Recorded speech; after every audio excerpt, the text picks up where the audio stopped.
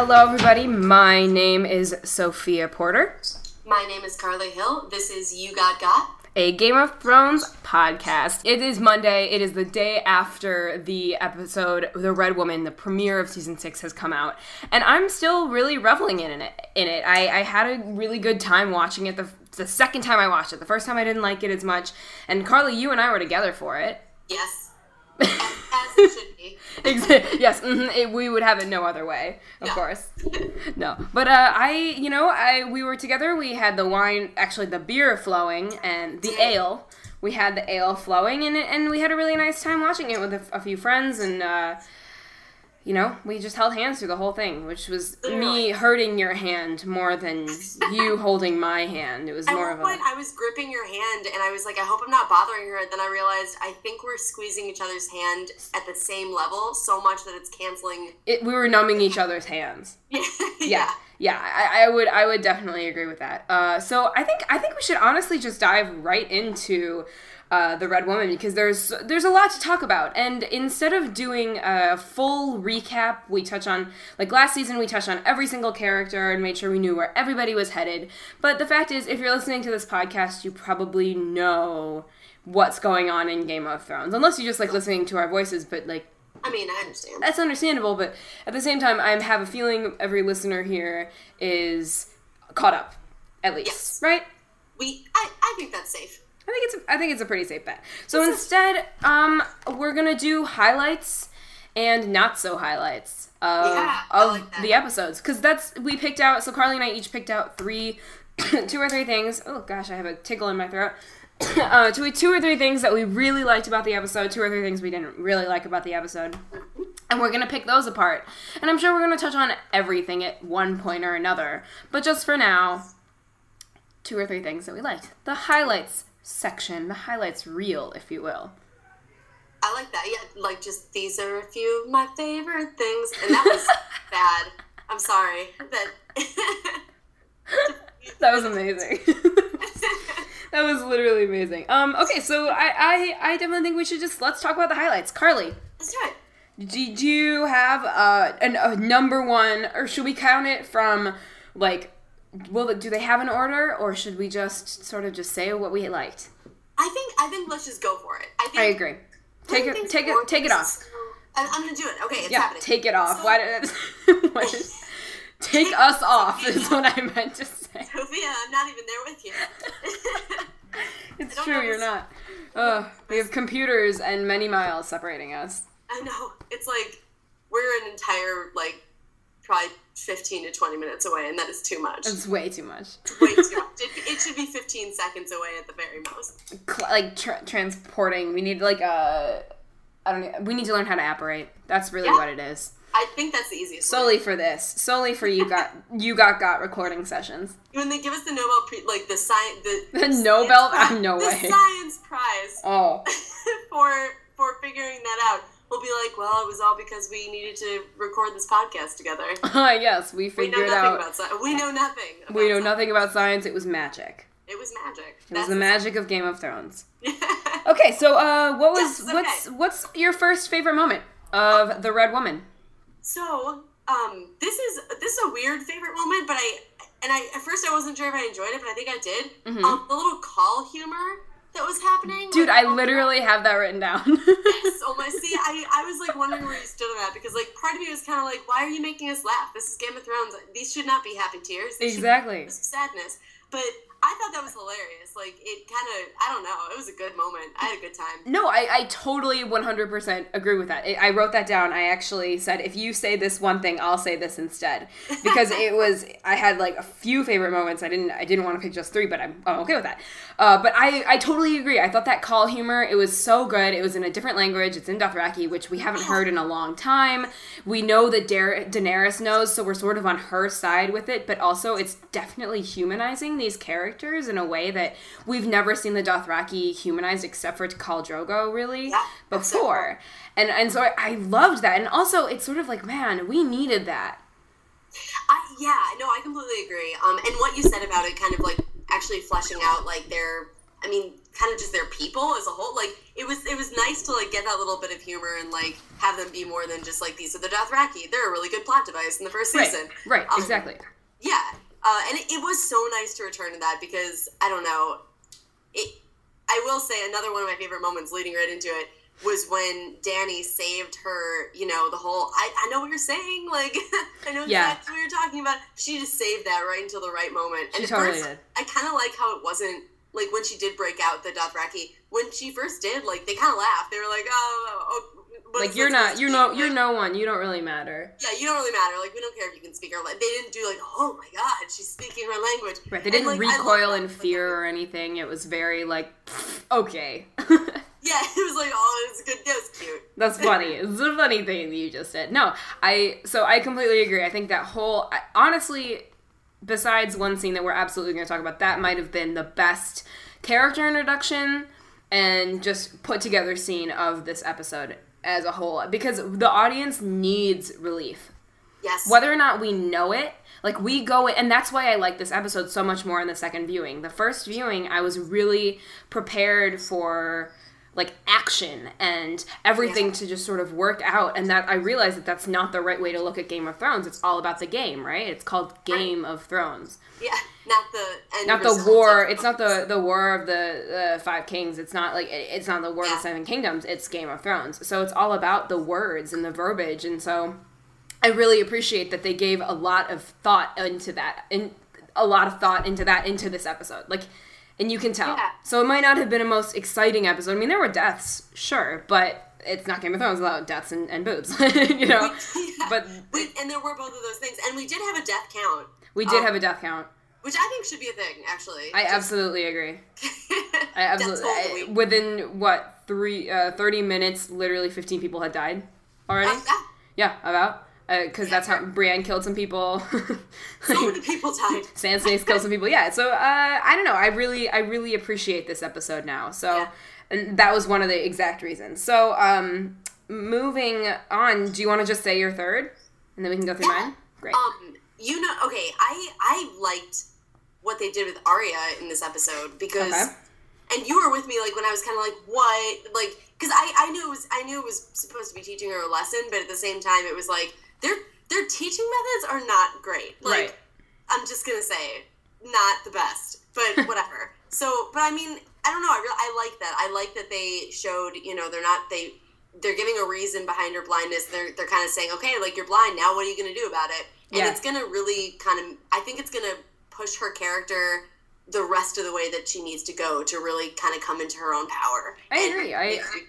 It's sort of laying the groundwork for this character that Arya's finally on the road to becoming. I mean, she's been doing so much in terms of character development and changing. And I said last season, you know, I compared the Arya's training in the books to Arya's training in the show. And in the books, her being blind it's not a punishment. It's a way of showing her that she has to hone in her other senses before she can ever go out into the world because she relies so much on looking and on sight.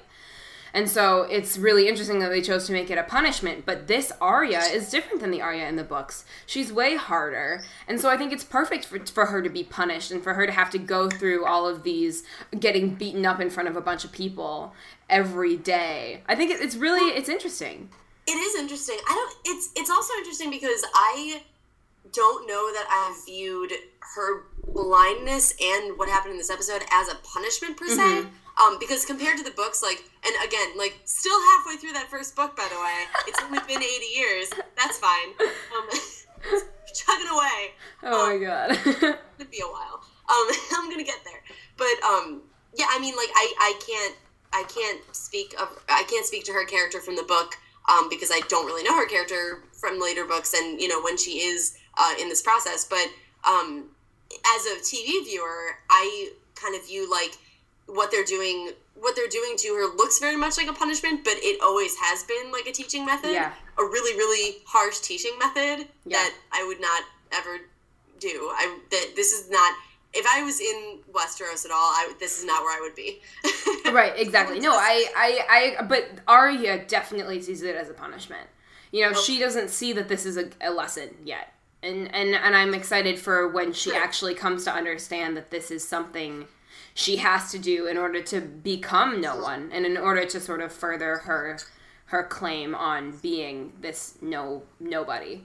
I see what you mean. Yeah, no, I totally agree. I agree. Yes. Yeah, but I 100%, I loved the fight. Honestly, the second time I watched it, I was like, man, the waif is actually turning into one of my favorite characters.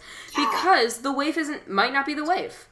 The waif she's no one. That they've literally encapsulated the perfection of the House of Black and White. The waif is not the waif is no one. It could be Jack. They proved that at the end of the last episode, at the end of the season 5 finale. They proved that. That was still, like, mind-twisting. Yeah. Like, oh. Yeah, so I totally agree. I think Arya... Oh, I'm so excited. I use that word so much. I was listening to our last week's episode, and I say I'm so excited so much. And it's because I am. There's nothing else to say about it except for that I love everything about this. So I'm just so excited. It's even if there is, like, something that you don't say you're excited about in Game of Thrones, like, at least one thing, that's the day that I'm worried, that I'm like, oh my god, she is no one. Like, she is just wearing Sophia's face. I don't know who this is. Oh my god, that's amazing. Okay, so my favorites. So it's nice. You and I didn't overlap at all, actually. So obviously, my first favorite moment was Davos finding Jon's body. Not because Jon's body is found, but because it's Davos that finds him. And I think that that's such an important. It's really telling that they have. They could have had anybody find Jon's body. Anybody in the Night's Watch. And they chose Davos, which really means that they're pushing him to become this better character, this better man, and they care about him. And you can tell. And that was something I really appreciated in this episode, is how much Davos was cared for. And we're going to talk about that a lot more in Davos Talk, but it started off the episode in such a good way for me, seeing Davos run to Jon's body. That set the stage. 100%. Yeah. So that solidified. There was already that connection between Davos and the Red Woman and Stannis, like when they had first come to Castle Black. But I think that this solidified a better part of that, of what they, like, kind of weird relationship they were trying to build last season. Yeah. And I agree with you. Like, I didn't really pick up on the significance of Davos finding Jon's body, but you're totally right. I mean, they would not have had him be the one to find it if they didn't want to, expand on that and make that into something really significant. Yeah, it could have been Ed. It could have been Ghost. It could have been anybody that found Jon. And instead it was Davos. It's very poignant and it's very important. And we're going to get to it in Davos Talk, I promise. That's it's all I want. To be continued. So my next favorite scene, I want to make sure I don't, step on any of your toes. I think my next favorite scene has got to be, and I know you're going to talk about this later, but the Brienne giving Sansa her sword just, it made my heart just sort of explode a little bit. Like, it's been so long, and Brienne has gone through so much, and Sansa has gone through so much, and they finally found each other, and they're not men. Yeah. And it's incredible. There are men there, of course, but they're not men, and it feels like Sansa's finally safe. And it terrifies me a little bit, because if Sansa feels safe, they can always take it away. And they've done that for season after season after season. They have taken Sansa's safety away. And so I'm really hoping that they're gonna not take Brienne away, because I think Blair would at least storm HBO headquarters. Oh, yes. At least. And I would probably go with her, because of all the people to kill Stannis, Brienne is the one I'm okay with. And of all the people to be with Sansa and to protect her, that was the perfect moment for her to show up. And but when the moment of the two of them saying their vows to each other, that was by far and large the best moment of the show. That was incredible. Yeah. That was so great, because it really was a build up, and it was one of those things where I actually, for a few seconds, was like, if Sansa turns this down, because you never know. Yeah. You never really know with her. Like, she's done it twice before, or maybe just once before. Yeah. Oh, just once. Okay, but I mean, yeah, I'm very, very happy to finally see them together. Yeah. I also really liked when she and Theon hugged each other. Mm-hmm. There was such a look of, like, not just safety in her eyes, but, like, just that familiar, oh my god, this is family. Like, right. He's not going to hurt me. Yeah, he's not gonna hurt me in that way. He's not gonna hurt me in that way. Yeah, and she definitely. just looked so relieved, and it was the scene where he's like trying to warm her up too, but she just looks relieved there. It looks like the first real breath of air she's taken in a really long time. Yeah, and it was, and it's perfectly ruined by those dogs, and then it's perfectly, that scene was, it was so good. It was so good. So that was definitely one of my highlights. And then my third highlight, and this is weird for me, was actually the conversation between Cersei and Jaime. When Cersei talks about how when Myrcella was born, she was good and she was pure and she was everything that Cersei and Jaime weren't, and Cersei believed that if she could make something so good, she might not be a monster. And those lines just rang so true to me because so open and honest, and you've never seen Cersei, like, she really, when she sees Myrcella's body and Jaime, Freudian slip there, and Jaime riding on the boat toward her, like, she's hit rock bottom. Everything she's gone to up until this point does not matter because she thinks she's going to see her daughter again. And now this is a turning point for Cersei. But the way that she said that, it's so well acted. Lena Headey, man, she just gets me every time. And I have to say, like, those comments, they were so small. Like, the way she said it made her seem so small. And I'm ready for her to become large again. And I think she's going to this season. Oh, I think she's very much going to this season. I think this is going to be a season of Cersei. I mean, we've seen her mean before. Not mean. We've seen her, kind of rule with an iron fist before. And I think that this is the season where she just is like, okay, I'm done with the bullshit. Like, yeah, absolutely. Is gonna kind of step up. But, what was I going to say about, about Cersei? Oh, yeah, one thing I read, I think it was IO9. I don't remember exactly what it is, but Blair posted it, about Brienne basically being, like, the best character and possibly the show.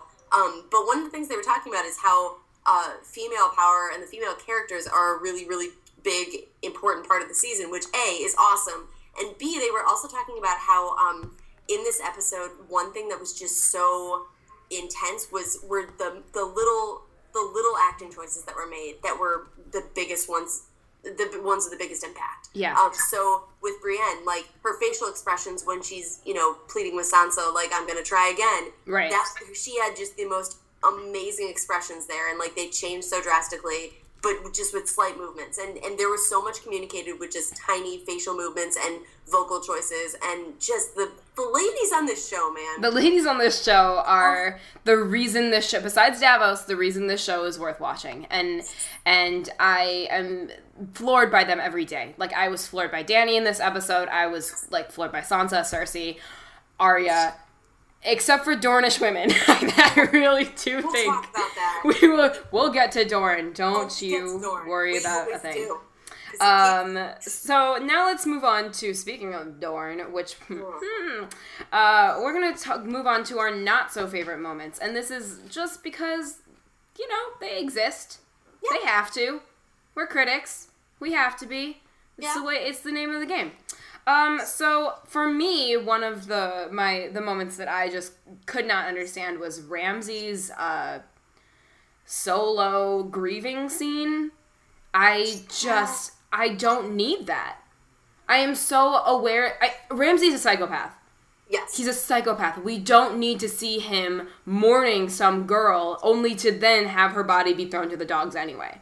It's pointless. It's stupid. It's not necessary. They keep wasting time on Ramsay and this awful character when I really want to see Roose. Roose is the one that has all the power. We know Roose has all the power. And they keep trying to reinforce that Ramsay could be human on some level, and he's just not. He's not.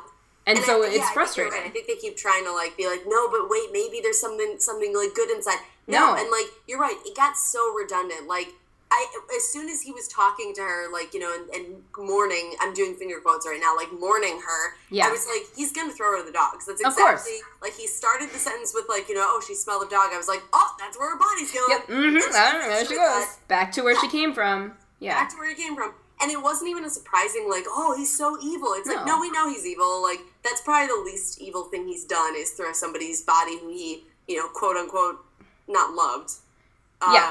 appreciated. I guess. Sexually. Used. I don't know. Yeah, it's really frustrating. And that scene was like 7 minutes long. Or no, I'm sorry. It was like 3 minutes long, then the Ruth stuff tacked on was 7 minutes. But it was just sort of redundant and ridiculous, and it wasn't even redundant. It's just that I don't need that. We don't need that. We know how evil he is. We've already decided he's evil. There's no reason for us to see. He didn't even cry. All he said is he's gonna he's gonna freaking hurt those people. And we already knew that. Exactly. We already knew that, and I do agree. I really wanted to see more of the Ruth stuff, like that little power play that happened between the two of them, where he's basically like, "Oh well, like we better hope that the baby coming out is a boy." Like, yeah, he's like, I have all the power in this. I play the game, kiddo. You don't. So good. He's like pouring like his wine just slowly. He reminds me so much of like a rich waspy like parent being like, "Oh well, let's hope your brother gets into it. You just got into Brown." Like that's what they remind me of. And you better go to Harvard because your older brother went to Yale and you need to one up. Like, yeah.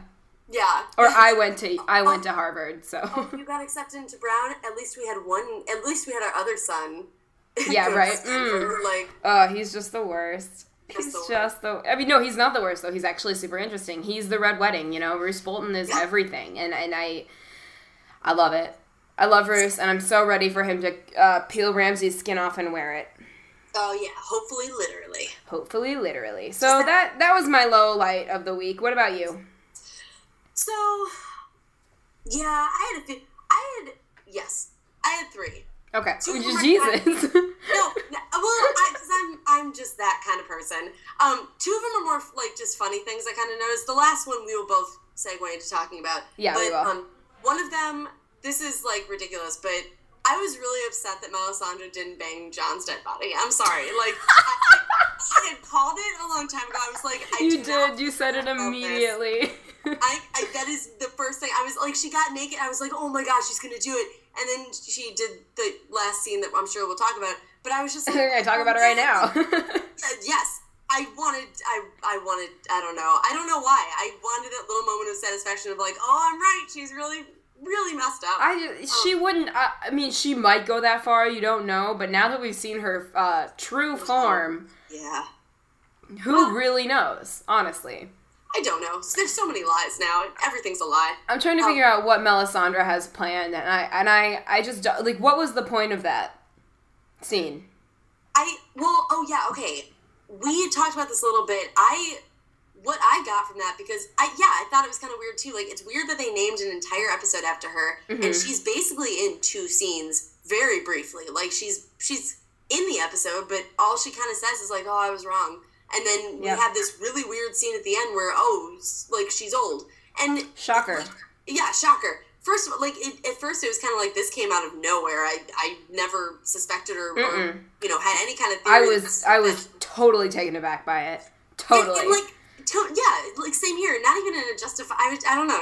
But what I gathered from it is it was a visual metaphor of saying that maybe she's not quite as powerful as she puts on a front as being.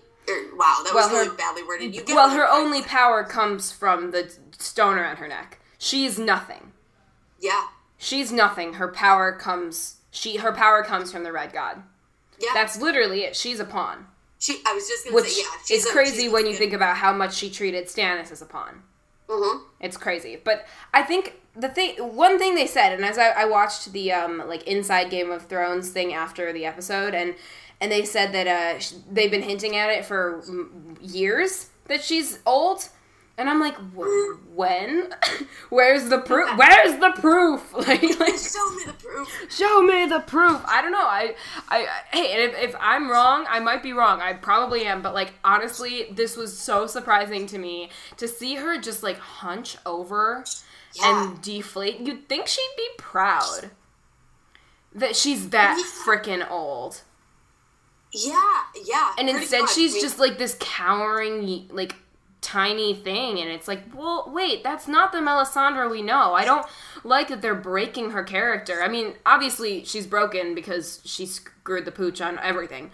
But I don't know, I guess she's getting her just desserts by seeing herself that way, because of what she did to Shireen and because of what she did to Stannis.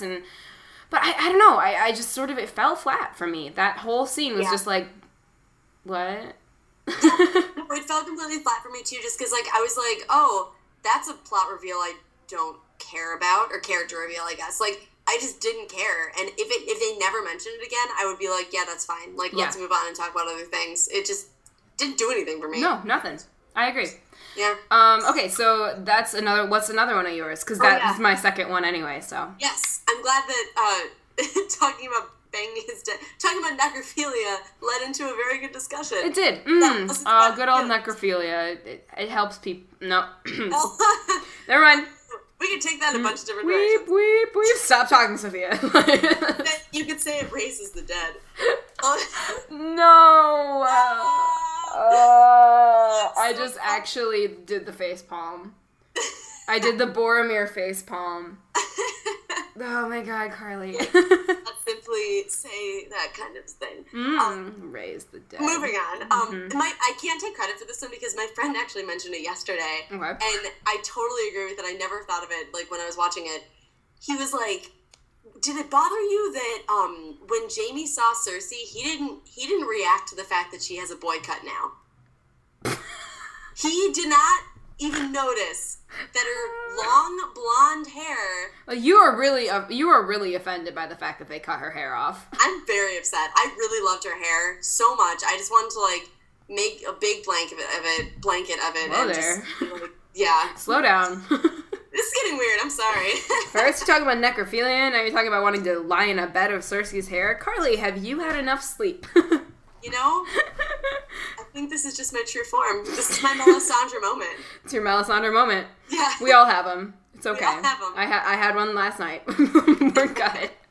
I mean, I don't know. I think that it's so traumatic, you know, the experience of docking on a boat that has your daughter's corpse and, like, facing your sister / the mother of your child.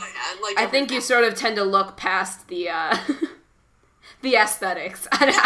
I mean, that's kind of what I was thinking too. But it was just a little funny to me that, like, this is a really big visual change and there's just no reaction to it. I mean, like, my whole thing is, like, he probably just figured, like, she's a strong, independent woman who can cut her hair if she wants. Well, I bet she told him exactly what happened.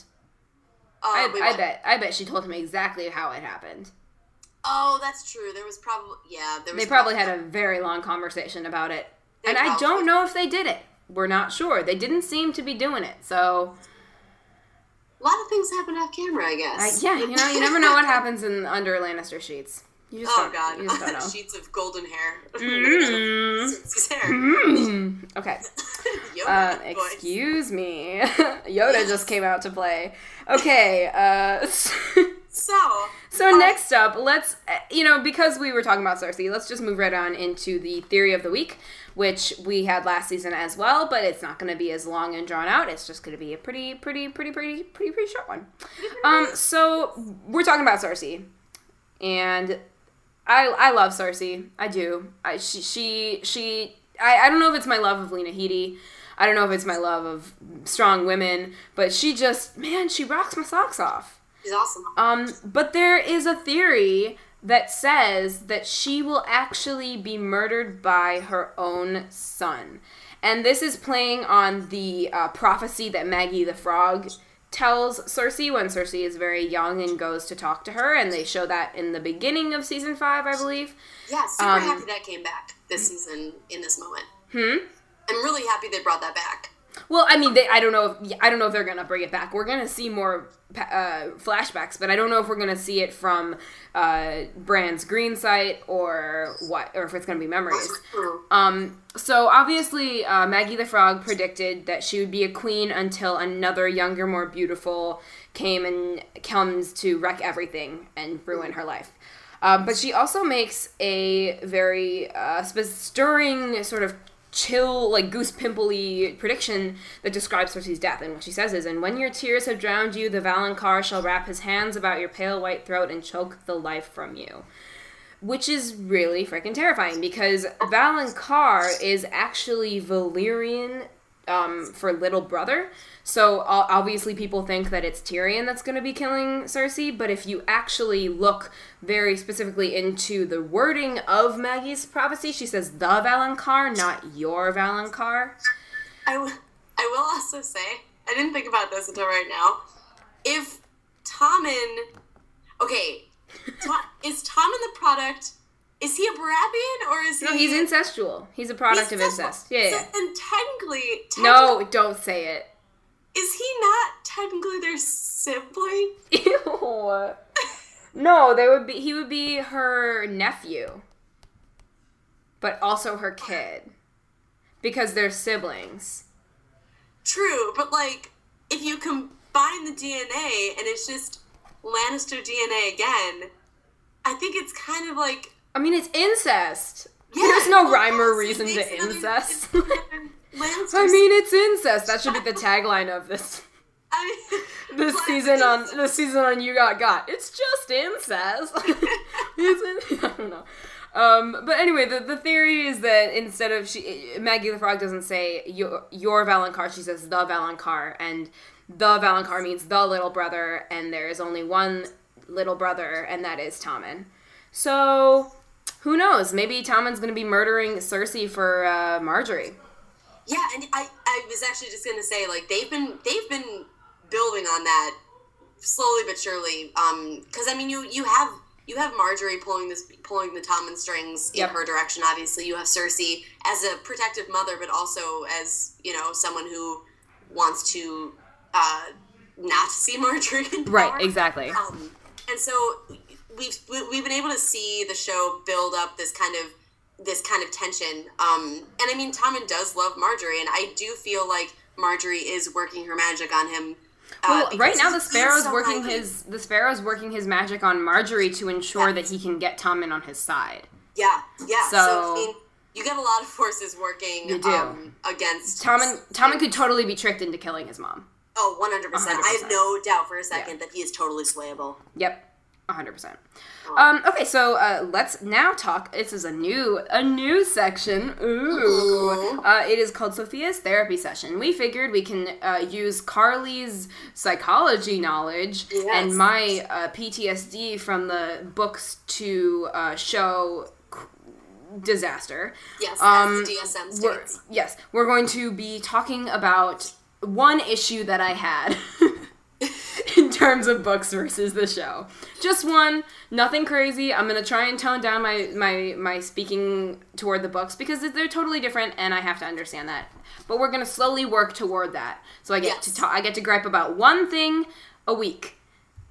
I like it, yes. So that's what we're going to do. But first, I would just like to take a moment of silence for the dearly departed Stannis Baratheon, who was confirmed dead in the Red Woman by Roose Bolton. So let's just take a moment here.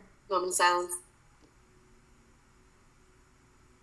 Okay, that was really nice. That was really nice. I got to think about my favorite moments with Stannis, which weren't in the show. So little montage in your mind. Just a little montage. I just saw his eyes, just like staring at me through the flames. Salt and pepper. He was like, "It's okay." He told me, "It's okay, Sophia. You're gonna be fine." Okay, so my gripe, which is I don't even know if you're gonna be able to help me out with this one, Carly, because you and I are both in the same boat. But God dang Dorne. Oh God. Okay. I don't know what they're trying to accomplish with Dorne. This might be one of those times where the psychologist needs a psychologist because Dorne has. Oh my God. Okay, you go first because this is your time. This is your therapy session.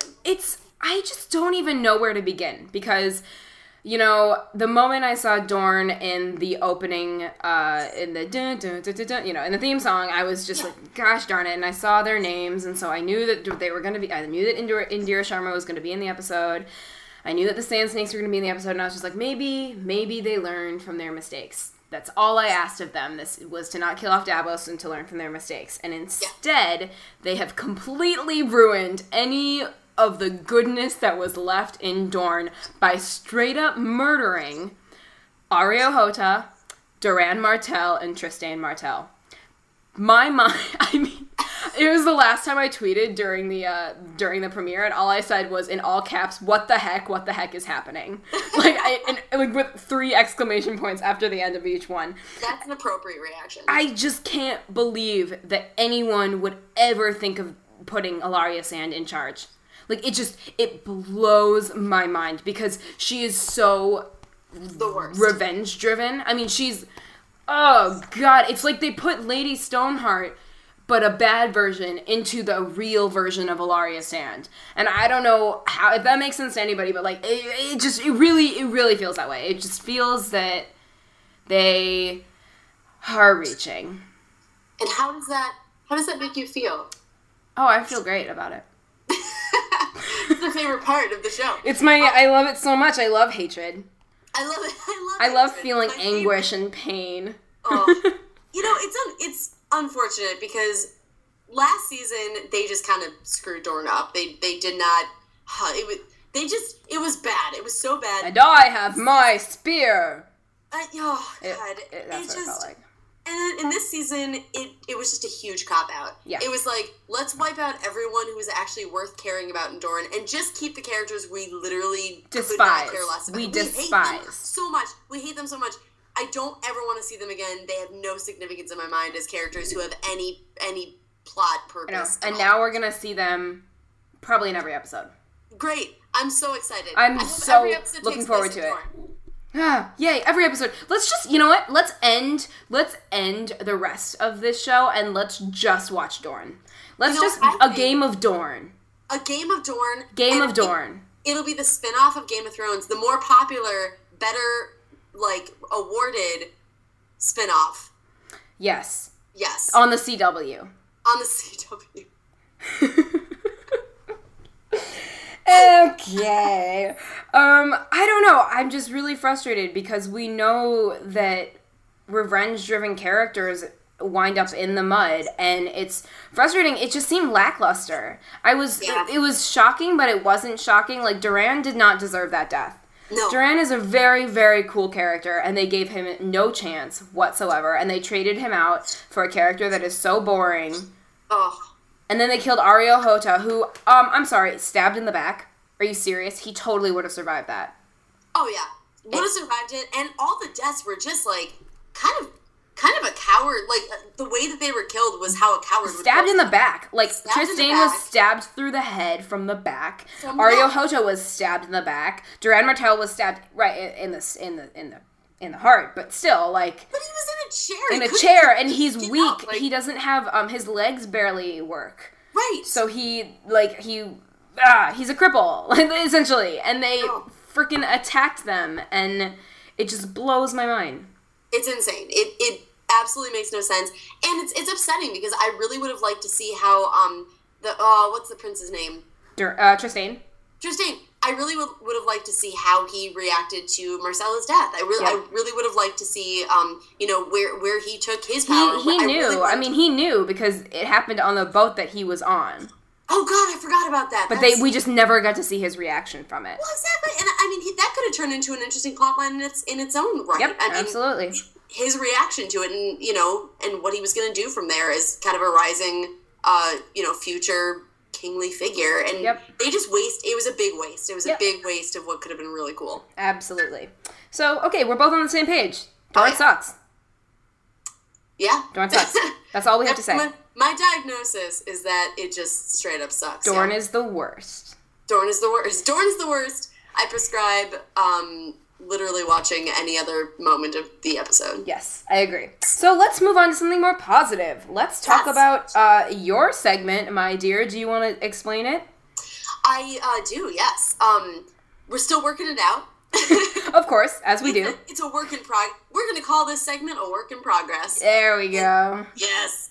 And, but basically what we do is, it's a blank of the week kind of thing. And so this week it's badass moment of the week, which will have a better name someday, but work in progress. And this week, I don't think there's any argument that the badass moment of the week was Brienne. Absolutely. Yeah. Hands down, best moment of the week. Oh my God, so Brienne good. taking them out. Oh yeah, and it was one of the few times where I was very okay with you know, coming in the nick of time and, like, just getting there right before they take them back to, you know, the hellhole they came from. It didn't seem, like, cheesy. It didn't seem hokey. It seemed like, no, she knows what she's doing. She's probably been following them. She knows where they've been going. Like, she knows what she's doing. So it was such an awesome and, like, well-deserved Brienne moment. I remember we were all chanting her name. Oh, yeah. Like, when they all surrounded Sansa and Theon, we were like, Brienne, Brienne, Brienne. And then we heard the horse whinny, and we all just lost our, like, marbles. Oh, my God. We all went insane. And there she comes riding. God, she's so cool. She's the so perfect, cool. She's amazing.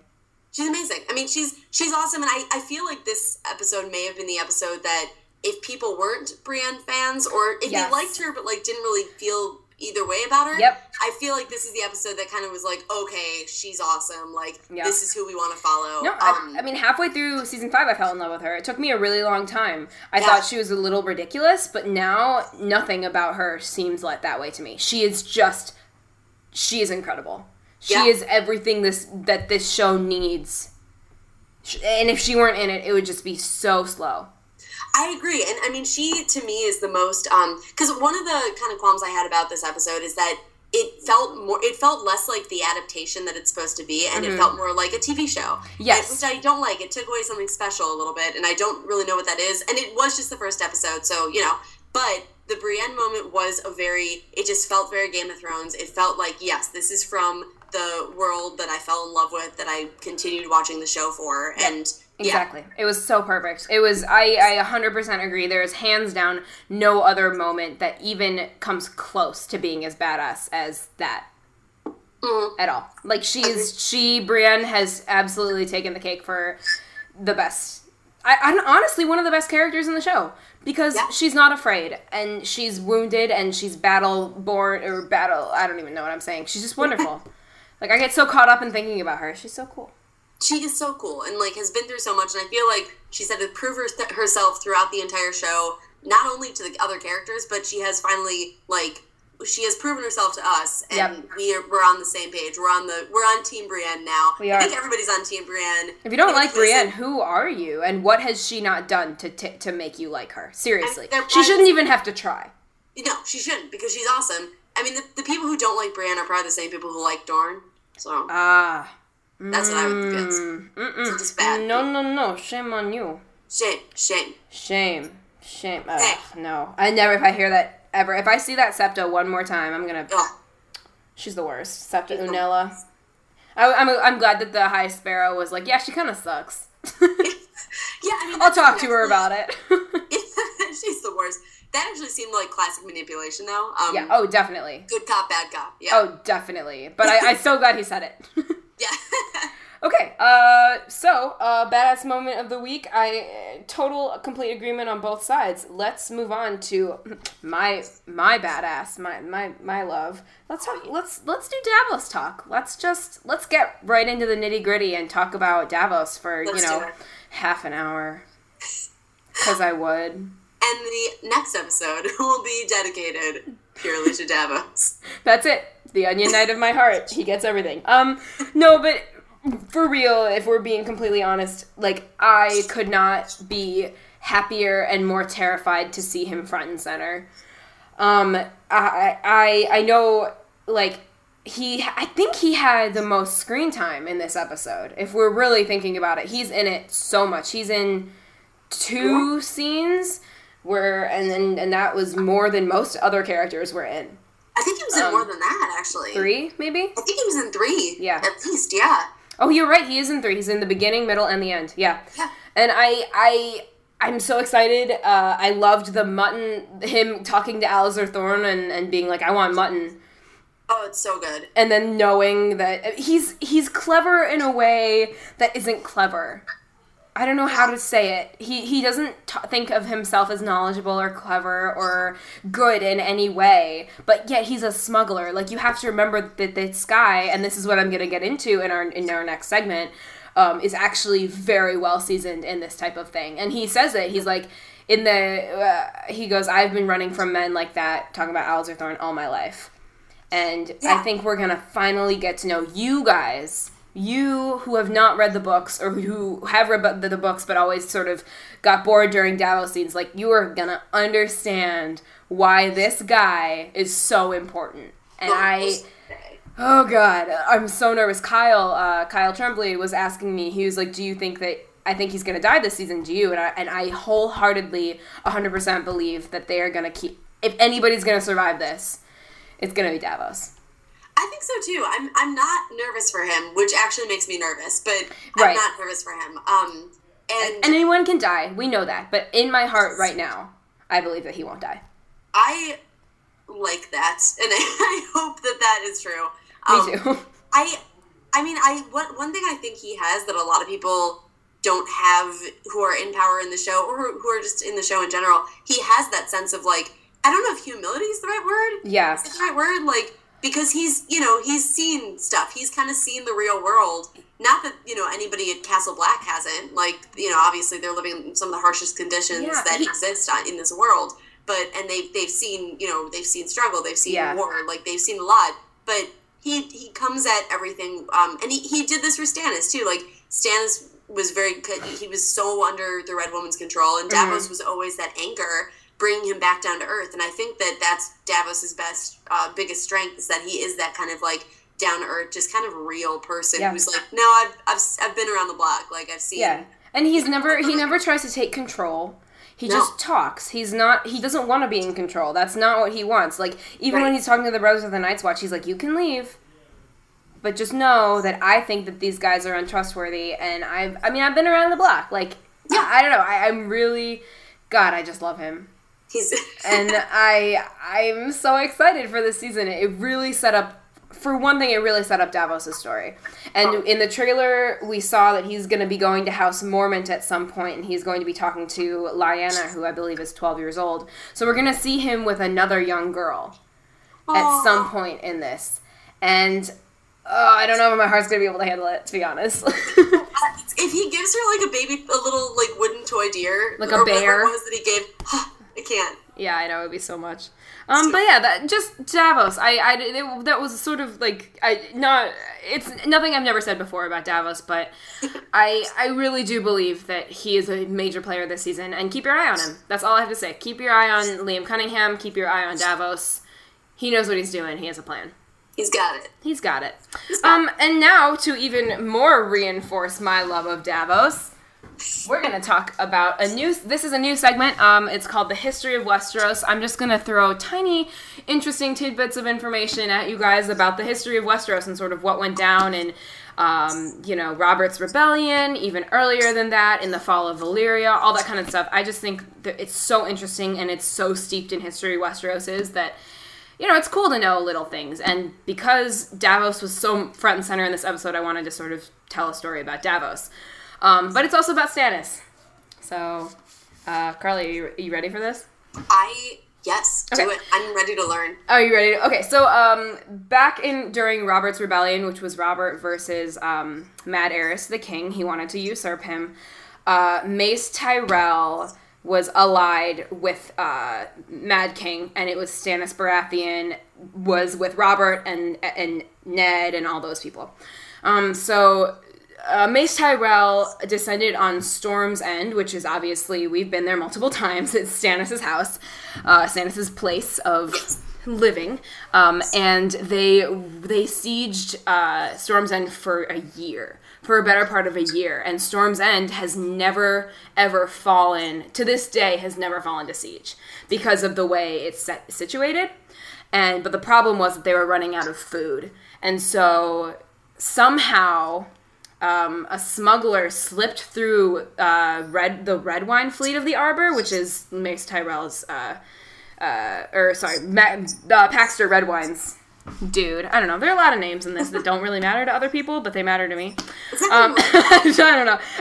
He slipped through the fleet and entered Storm's End with onions and saltfish, enough to give the starving garrison what they needed to fight back until Ned Stark arrived to save them. So essentially, Davos saved, and this is how he got knighted, and this is why he is the Hand of the King. It's because he just took it upon himself to go and take them onions, and that's why he's called the Onion Knight as well. So, just a little, it's not, I mean, I just love it because he was the reason that they survived that.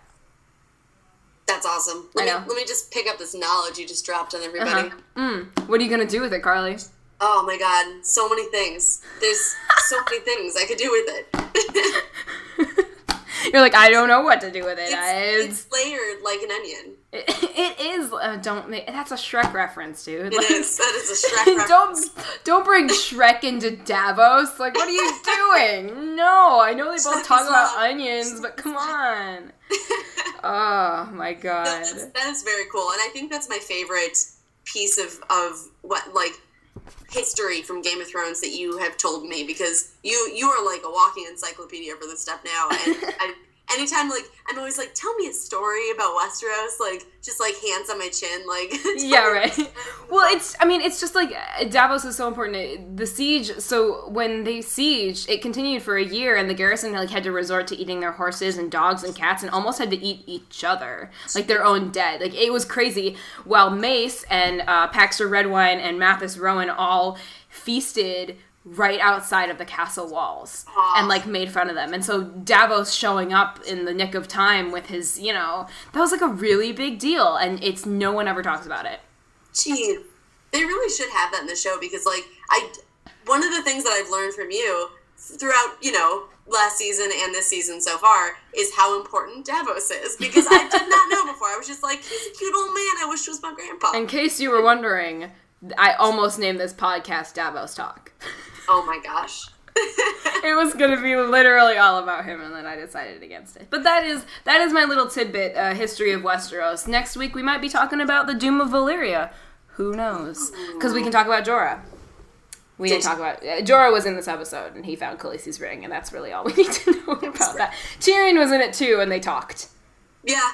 There was talking. Tyrion often does. With Varys. They were talking, and then their ships got burned. And that's it. But I don't think they were planning on going back to Westeros anyway, so I'm confused by that. But now I think that's really all to cover in the episode, right? I think we did a pretty good job with that. I think we did too. It was a very dip the toe in kind of episode. It was. This episode set up a lot of what is going on this season, and it kind of acted as a good bridge from the insanity that was last season and the end of it, and getting us into season 6. I think so too. I know they told us everything we need to know about every character that we care about. We know where everybody is sort of headed, and we're a little bit more prepared. We're not going to be thrown in completely blind into this next episode. Yes. Where we're going to see Bran. I'm so excited. Like, where Bran is coming back in the next episode. My baby, my angel, a little angelic Bran is coming back, and I'm so excited. But let's finish it out by giving this the Red Woman a beard rating. Oh man. Ooh, because that's not going away. So, Carly, of all the beards in Westeros, what does the Red Woman equate to? Oh man. That's a good... I think I'm going to have to give it to Davos's beard, because this episode was so Davos-centric. Interesting. That is a fair... See, I've always held Davos's beard in the highest regard, so that's different from what you said last night about this episode, but I'm down with it. I'm only giving it a Davos beard because of all the Davos, because he was in it so much. Yes. For this episode, I think I would probably give it a Jorah. Yeah, something like a little there, but not really patchy, there. Yeah. Kind of sandy looking, but trustworthy and stalwart. But yeah, I mean, trustworthy, but also kind of there's a disease underneath. So. And that's I decided to give it to the Colin Morrow's Donald Glover lookalike Blood Rider. Oh my god. That is who the beard rating I'm giving it. It was exactly what it needed to be, but with a little cleverness thrown in as well, a little bit lighthearted, sort of jokey type nonsense. And I don't know, I really, overall, I thought this episode did exactly what it needed to do. It wasn't crazy. Nothing really happened except the murder of all the freaking Martells. That happened. They all just, got murdered. But overall, like, it's no Blackwater. It's no Watchers on the Wall. But it's also no Unbowed, Unbent, Unbroken. It's a bridge. It's a bridge episode. It's a bridge episode. I'm excited to see what it's leading us to. I'm not so much excited. I wasn't super stoked about this episode. I'm just stoked that Game of Thrones is back and we have something to do with our lives again. Exactly. So Carly, tell our dear sweet listeners how they can find you. Yes. Okay. As always, you can find me on Twitter at Chillin555, which is CHILLYN 555. I am also on Medium.com at Hi Yes Hello. And if you want to find me a much easier way, just go to Threadless.com. I'm the blogger for Threadless. I'm the content manager and writer. So just go to Threadless, go to our blog. I write about a lot of cool, geeky things and fun, artsy things. So my name is there and some links. Yay! Yeah. And as always, you can find me at Sophia M. Porter on Twitter, and you can also follow the podcast at YouGotGotPod. If you guys have any questions, tweet at us. If you liked the episode, if you didn't like the episode, let us know, because we want to know, obviously, we care what you think. So thank you all so much for listening. And remember, the night is dark, but full of Davos.